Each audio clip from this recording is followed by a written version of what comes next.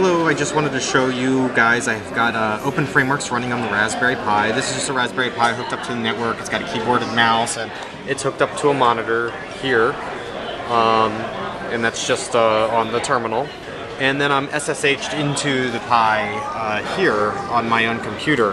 And when I run my last compiled file, hit enter, this is pretty much the hello world of Raspberry Pi in openFrameworks.